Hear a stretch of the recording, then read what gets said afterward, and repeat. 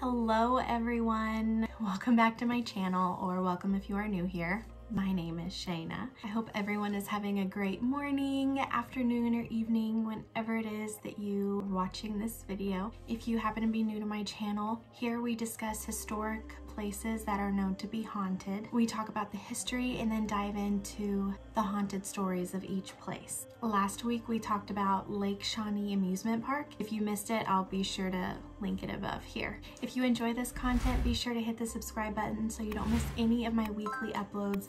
I upload every Wednesday at 10 a.m. I am excited about today. We'll be doing a get ready with me or a Ghost and Glam type video. Now, I am no makeup guru, but I love this type of content where I watch YouTubers put their makeup on while they talk about other things. I love watching Bailey Sarian. She does the Makeup Murder Mystery Mondays. I don't know if she's the one that kind of started everything. It kind of seems like she is, but she's my favorite. And I also love watching Jamie French. She's hilarious. She does makeup in movies. If you have never heard of them, I'll be sure to link their channels in the description if you want to check them out. But I just figured it'd be fun to do this maybe once a month or something. But all of the products that I'm going to use, I'm going to try to find a link for them and put them in the description if you're interested in them. Some of this stuff is from Farmasi. It's a makeup brand. My mom actually got me most of the stuff that's here from Farmasi because she sells it, but other stuff it was either given to me or I got from Ipsy. Yeah. I'll try to find links. If I can't, I'm really sorry, but I will put them in the description below, and that way I don't hold up the rest of the video talking about what I'm using. One thing that I am going to bring up is that I already have on my face is the lotion.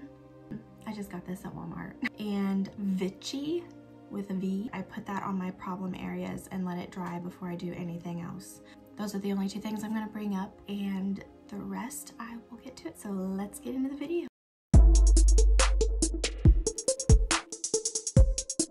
I am super excited about today's video. Today we will be talking about the Cecil Hotel. The Cecil Hotel is a budget hotel and it's located in downtown Los Angeles. The hotel was built in 1924 and would actually open in 1927. It would have 19 floors and 700 rooms. Now, it was fully renovated in 2017 and it is now a mix of hotel rooms and residential units. It was built by William Banks Hanner, Charles L. Dix, and Robert H. Shop. The building was designed by Loy Lester Smith, and it was built in like a Beaux Arts style, and it was constructed by W.W. Padden. The cost to build the hotel was $1.5 million, which it's a lot now, but it was a lot back in the day. Now the lobby had this beautiful marble on the floors, and it had these stained glass windows.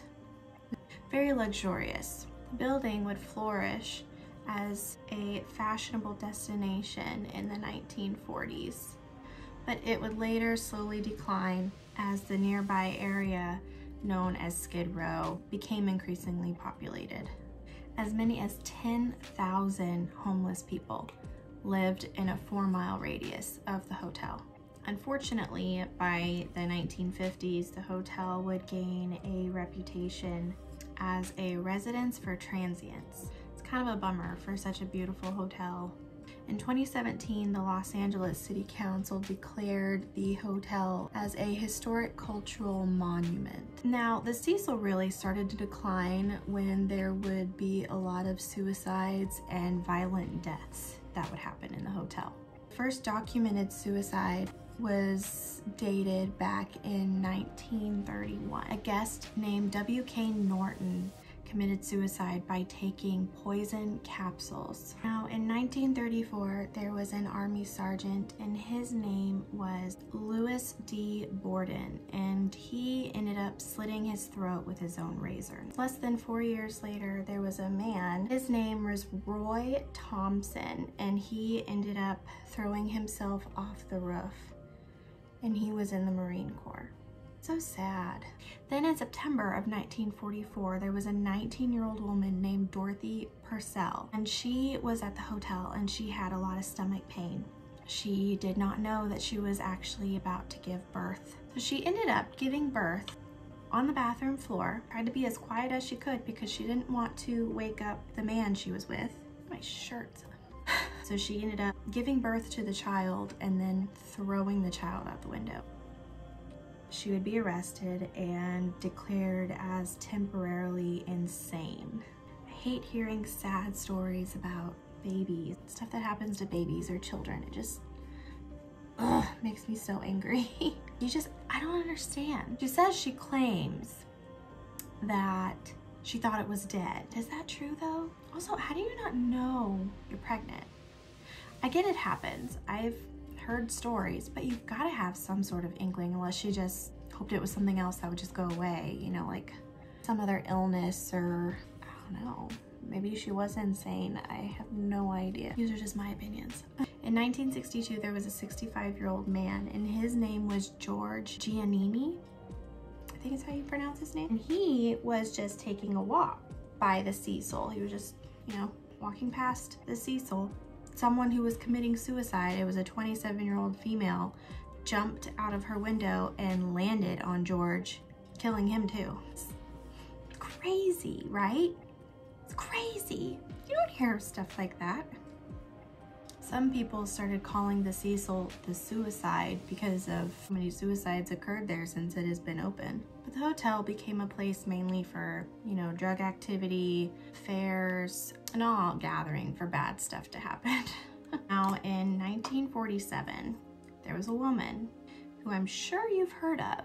Her name was Elizabeth Short, aka the Black Dahlia. She was spotted having a drink at the Cecil bar just days before her murder.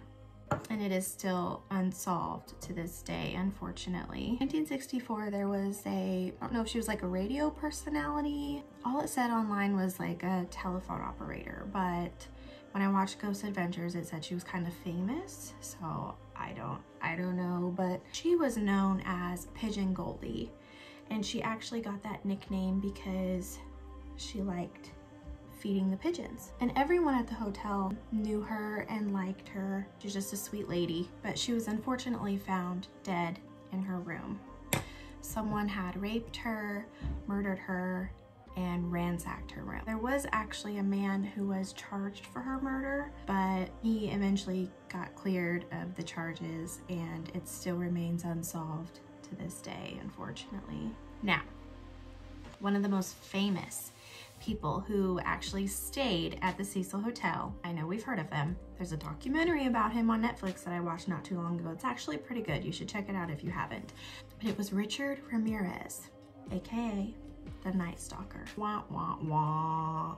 He stayed at the hotel. I don't exactly know how long he did, but he stayed there, and they believe he could have possibly done killings while he was staying there. Oh, I put blush on before I put concealer. Gosh darn it. This is what happens when I talk and do makeup at the same time. I forget things. Anyways, if you haven't seen the documentary, it's on Netflix and it's called Night Stalker, but it's really good. It just talks about how the police were able to catch him. Actually really good. Now, there was another serial killer who stayed there, and he was from Austria, and his name was Jack Utenwager. Hoped I pronounced that right. But while he was staying at the Cecil, he ended up killing 3 sex workers. They actually believe he was trying to copy Richard Ramirez, so I think they refer to him as like a copycat to Richard. But later he would be caught and tried in Austria, and then he would hang himself soon after his conviction. Good riddance. Now, the Cecil Hotel is pretty popular right now because of the most recent case that had happened. A lot of people are talking about the 21-year-old college student, and her name was Elisa Lam. There's a video of her acting strangely in the elevator of the hotel. I'll try to insert it here if I'm able to put that surveillance video in this video. If not, I'll link it below. But the surveillance footage actually went viral because of her behavior. Like, she goes into the elevator, she pushes a lot of buttons, then she'll stand in the corner, and then she'll go out of the elevator, do some weird stuff with her hands, goes back in, and then goes out, and it's just, nobody knows exactly why. They didn't find her for, it was over a week, I don't know exactly. Later, they actually found her on the roof, one of the big water supply cisterns. And the only reason why they found her was because some of the residents were complaining about the awful taste of the water and the water pressure not being as good. Now the case is still a mystery. It's closed. It was put as accidental, and then it was put as death unknown, and then it was back to accidental, so it's closed now. Some people think that her behavior was some sort of bipolar disorder. She just had some sort of psychotic break or something, and she just kind of lost it and then put herself in the tank. So a lot of people think it was a murder. I don't know if we'll ever know.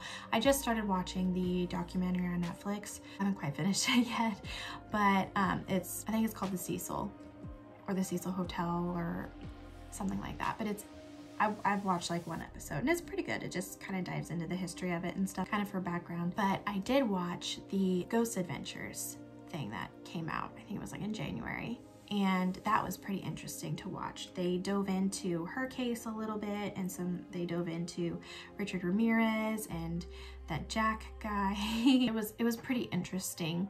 So now let's talk about the hauntings.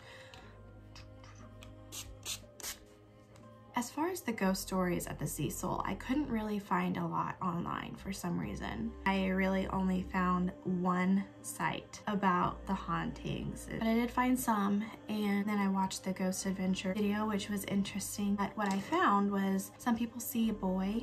They don't exactly know his story, but they do see him. There was a man who stayed in a room, and as he was falling asleep, he felt someone choking him. And so once he was able to get free, he went down to the lobby and demanded a new room. He ended up finding out that there was a murder that happened in his room. I don't exactly know which murder it was, but he was like, okay, switch me rooms, because I'm not gonna go back in there. I don't blame him. Others will feel people lying on top of them as they're lying in bed. Some will be laying in bed and then they'll hear their stuff going through, like someone's digging through their stuff. Ghost Adventures was really cool. They saw dark shadows, they heard hissing, they heard screaming a couple times. The elevator that Elisa Lam used, Zach went on there and he played that creepy elevator game. Wouldn't suggest doing that, but he did. And for some reason, after playing, he got off the elevator, and the elevator itself just went up to floor 7 for no reason, even though no one else was in the building. And then he pushed the open door and it came back. It was weird, like it kept going to floor 7. It did that a few times during their investigation.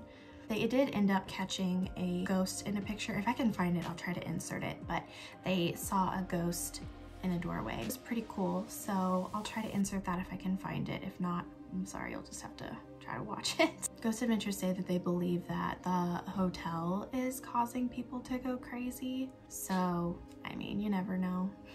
But anyways, guys, that's it for me. Let me know what you think of this video. Let me know if you've stayed in the hotel. It's a beautiful hotel. It is really old, has a lot of history, a lot of dark history, but it was really interesting to dive into. And I'll try to link everything below. I'll link the Bailey, Sarian, and Jamie French channels below, and I'll try to link the face makeup stuff that I used today in the description box. Let me know if you enjoyed this type of video, because I'd like to do that once a month if I can. And don't forget to hit the like and subscribe button so you don't miss any of my weekly uploads, and I will see you again next Wednesday. Bye.